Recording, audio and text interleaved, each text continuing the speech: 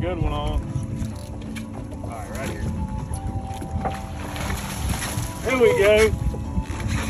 Hell yeah. Alright. Took my shrimp. Oh. I had it, I didn't even have to let it back more.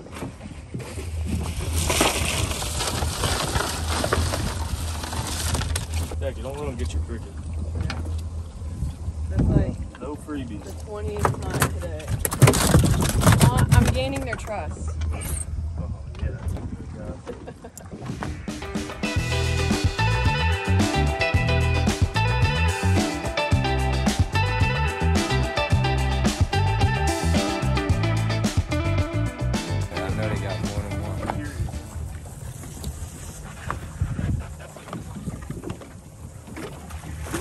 Nice. Blake, get the net. Go to the back, Jacki. Oh my god, oh my god, oh my god, oh my god, oh my god, oh my god, oh my god, oh my god. He tried to escape. Got a nice one. Got him. Nice work. Okay, that's cool. Look at that dark spot on the back of his. Yeah, it's pretty cool. Like a little birthmark. Alright, now you can go to the next one. Okay. Hell yeah. Jeez.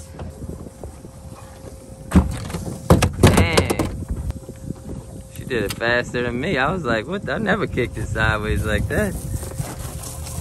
Locked in. We're back. Okay. Woo! Back up some. I got my second one, and now we got 11, which is almost our 3-person limit. Come on, bring them to the box. Yeah, we'll bring them to the box. Look how many we got in the box. Other side. Wrong side. Oh, come over here. Other side, babe. Alright, come on.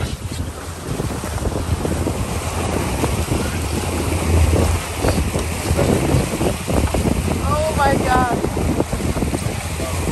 Close it back. Go ahead. Come on, what you got? Oh, you digging. Get him. Alright, double in the net. Get the red Get too. the red fish too? Alright.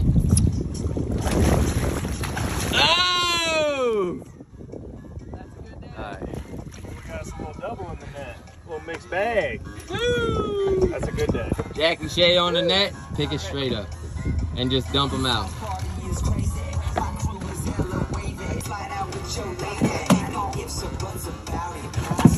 Go ahead and kick my hook for me.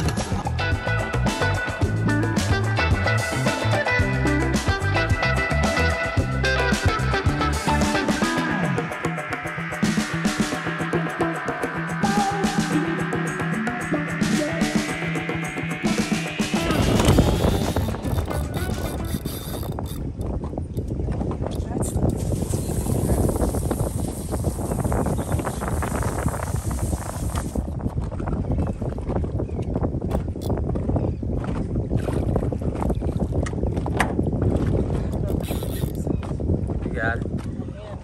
Reel up some more.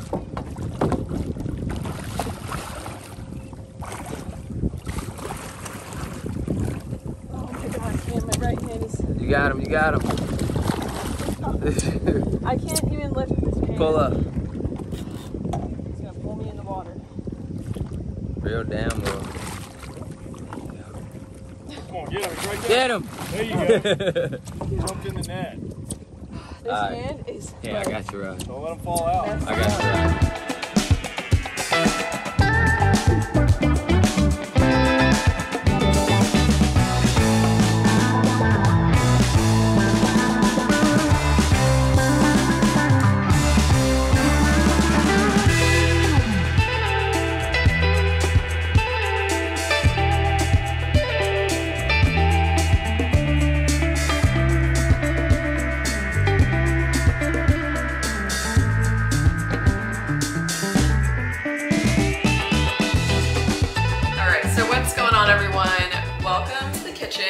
To cook the triple tail that we caught in the video that you just watched, and I'm going to do a side of sous vide broccoli, and then I'm going to use this baking sheet thing that I have. It's a little dirty right now. We've been using this a lot lately actually because we don't have a grill, so this is kind of like our little substitute for a grill. It's called the Rock. I really don't know much about it. I think my mom got this for me. So my sous vide machine is made by VacMaster Fresh. Currently, VacMaster Fresh is having holiday sales, of course. So these machines are all on sale right now. So if you want to go grab one, the link will be in the description box below. But if you're watching this video later and there's no sale, then you can always use my discount code, which I'll pop on the screen right there. It will also be in the description box below. Let me show you up close the screen. So this is all touch screen right here, and this is where it shows you the model name, and then on the back here it has the information as well. So that's where you plug it in. This is the on and off switch, and this little piece right here is where you screw it on and off to whatever container you were using to cook your food in the water. I'll get more into it later. You might, if you don't know anything about sous vide, you're like, what the heck is going on right now? So it's been around for years, but I feel like lately it's been getting more and more popular in the cooking industry, and people are starting to kind of use it more because it's so incredibly easy. You basically have a pot of water, right? You hook the sous vide machine onto the side, tighten it to the edge of whatever container you're going to be using. So once you have it screwed on and mounted onto the side of your container, then that brings me to the term sous vide. It's a French word. Sous means under and vide means vacuum. So sous vide means under vacuum. In order to cook sous vide, you need to have your food vacuum sealed. You put that under the water, and the water is constantly circulating to maintain one temperature. You are cooking your food at one temperature the entire time. It's not kind of fluctuating like most other cooking methods. You know, if you're cooking your food on a pan or in the oven or on the grill outside, that temperature and everything is fluctuating. Every time you open that grill, you lose heat, stuff like that. So when you're cooking your food in circulated heat underwater, it cooks it all perfectly even. And not only is everything cooked evenly, the nutrients in the food are preserved in that food much better than any other method of cooking. That is probably my favorite thing about it, is that I know that when I'm cooking my meats, vegetables, I'm getting the most out of it, the most out of all the nutrition that that vegetable offers, or that piece of meat offers. And that to me is like, oh, I hope I didn't bore you with all that information and stuff about sous vide. But if you're still watching, we're gonna get started on the cooking. And here, and let me fill this with water.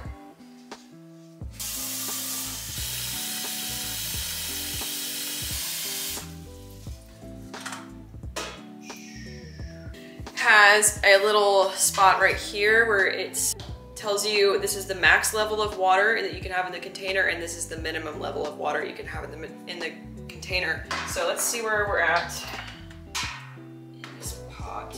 Okay, so I'm actually at the minimum level. Wow, I thought for sure I had too much water in there. So I'm just a little bit above the minimum fill line, which makes me feel a little bit more comfortable, because one thing you have to think about when you are cooking is that the water does heat up, so it could potentially evaporate and it might go below that minimum water line.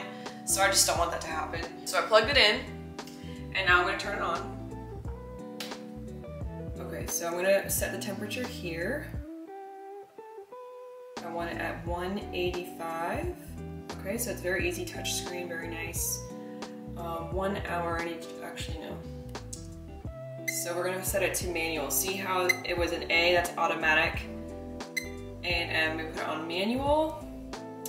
And I'm gonna put it on 35 minutes. Okay, that's how you do that. So you have to tap that for the hours, and this is for minutes. Okay. Learned something new, I guess. Okay, so, and then you just click the little green check mark, and that starts the water. Oh my gosh, you guys, oh jeez. I forgot to hit the play button. So right here, I don't know if you can see it, but there's a little pause and a play. You have to hit play to start the water. Anyway, you know, hit play, don't forget to hit play. So while this is heating up behind me, I'm gonna get started on preparing my broccoli. Beautiful head of broccoli. That is gorgeous.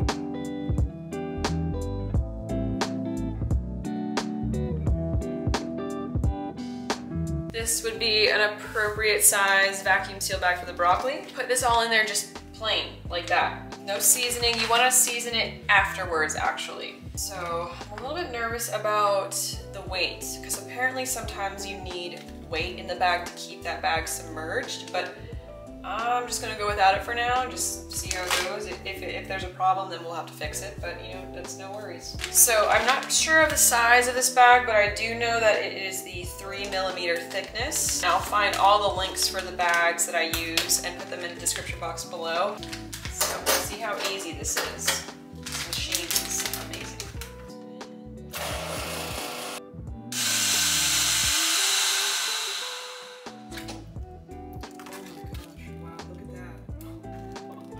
So I don't know if this is a little intense, but we'll see. I don't know. Shit. You know, this is gonna be interesting. I'm just gonna throw it in when that's done, and I'm gonna get started on my fish right now. So this I pulled out of the freezer earlier. Tripletail. It says Jacki caught the only one this day. Lewis couldn't catch one. You know, you gotta rub it in their face sometimes. You know, right, girls? Because we gotta give these guys a problem sometimes, because they're always giving us problems. Look at this. Tripletail is a delicious white meat fish. I would compare the meat to maybe like a red snapper, or some people say grouper. I don't think it really compares to grouper, but more like a snapper. I would definitely compare it to mutton snapper, red snapper, stuff like that. It's firm, like when you get them this big, you know, they're definitely firm enough to grill. It's not as firm as like swordfish, so we do leave it on the skin also. Look how big those scales are. And they're so thick. They're like fingernails. For the tripletail, I'm just going to, I'm heating my oven right now to 425 degrees Fahrenheit. So that's going. Also take this pan and I put it in the oven just to get it heated up. I think I'm gonna just spray a light layer of avocado oil on there. Stick this in here. I have my filet here. And I'm just gonna be really simple with it. I'm gonna do maybe some salt and pepper, maybe a little bit of garlic powder, onion powder, and then I'm gonna get some slices of butter and just lay them across the top. And I'll do some slices of lemon too. We'll just see how that tastes. Let me get it out for you. There's also like so many different, you know, like rubs and seasonings and stuff that you can get for fish specifically. I never have time to go through them all and look at them in the store and, you know, pick a good one because there's so many. Really, I just keep it simple, just, you know, and fast and easy and healthy. And if you guys want to see me clean a tripletail, I have a video of me doing that as well. Right up there, I'll put it up there for you if you want to see the cleaning process of that. Cut it into squares and lay them across the top. Look at that. Beautiful lemons. So I'm gonna lay those across the top also. I just missed it. I was trying so hard to get it on video for you, but my sous vide machine just went off and beeped. Going in. Alright, so it is having a hard time staying submerged, which is not good. You need to have it submerged. So I'm gonna... So my broccoli is already turning like this beautiful color, bright green. I had an issue keeping it submerged. It kept floating to the top, which is not good. You want it all completely submerged in the water. So I put a knife over it. After you put the broccoli in, you have to press play on the screen that has the timer portion. You have to, on the screen here, once you put your broccoli in, then you hit play and it will start counting down. Still waiting on my stupid old oven. Actually, no, I'm sorry, oven. I like my oven. Still waiting on the oven to preheat and throw my fish in, but she's ready to go. And yeah, just waiting around. Really, this is the nice thing about sous vide is I don't have to like stand at the stove and stir it or like keep an eye on it or keep going to check it. You know, it's like, just leave it in there, you know? It's really nice. Okay, so I think my oven is broken or something because it's been on forever and it's still not heated yet. So I'm just gonna put it in there anyway just to see because I'm getting tired of this. My vegetables are almost done. All right, so I'm gonna transfer this. Ooh, do you hear it? Ooh. Okay, that should be good. It sounds good. Okay. 20 minutes. Let me show you what I got going on over here on the stove, actually. First, let me show you this, this juicy looking broccoli. Looks like we got 5 minutes left, and then that's how the broccoli is looking. Oh my gosh, it's so pretty and green. And then over here, I have my cast iron pan, which I am loving. It's a little hard to get used to because it's different than, you know, using a nonstick pan, but I'm loving this thing. I've got my butter started in here already. I'm going to turn this on to like a low medium heat, and then fish is in here. You can't really see it. Use these tongs to get it out. Whoa, can you see this? Wow, this is so cool. Turn it off, I'm pretty sure, to stop it. Just turn it off and then let the water cool down and then take it out and clean everything. Really, there's not much cleaning to do because the pot didn't get dirty. All you gotta do is dump the water. Oh, it's awesome. And then, so over here, let me bring you over here. It is so hard to self-film, like, these cooking. Angle it down more. I won't be in it, but it's okay. Okay, so I'm gonna cut this open. Oh, I gotta get my garlic. Gotta get my garlic going. Some garlic in there.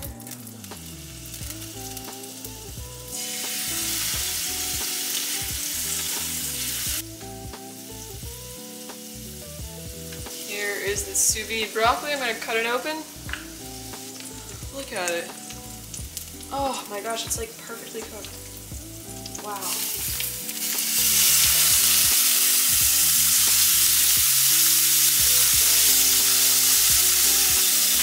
Get it all buttery and garlicky.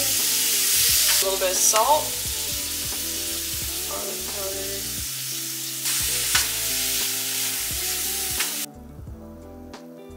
I cannot wait to taste that. Should I taste a little piece right now before the fish is done? Oh, whoa, look at that, the fish is done. All right, let's take this out. Or actually, I need to check it. So I'm gonna put you right here. My little cameraman, my little tripod cameraman. Uh-oh, that's not good. Okay, let me use a knife. I'm gonna use a knife and poke the fish to see if it's smooth all the way through. Oh wow, that feels really good. Perfect. It feels perfect. So let me take out the whole thing. I'm just gonna take out that whole piece.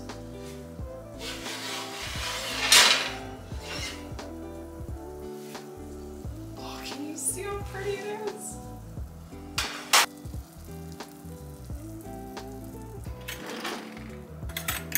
Let me see if I can flake it. Fork. Oh, oh, oh, that's what you want to see right there. Oh, wow. Okay, let's put this on a plate. It's good stuff. It comes right off the skin. Holy triple tail. Look how it's just coming right off the skin. That is cooked like perfectly. I'll get my water and then I'll meet you at the table because this deserves a seat at the table, okay?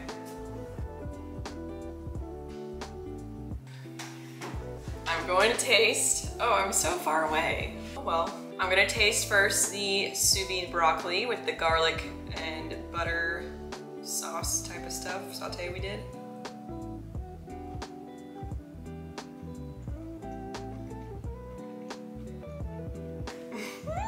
The texture is actually perfect. I'm not gonna lie, like when I stick my fork into it, I'm like, ooh, it feels a little firm. Like if you've had it steamed or sauteed, it's like mushy, you know? But you also, if you steam it in the microwave and it's too crunchy, it's like, ugh, like it's too raw. This is like crunchy, but with that steamed flavor, if that makes sense. Like, oh my gosh. Holy shit. I'm gonna try the triple tail next. I'm going for a big bite.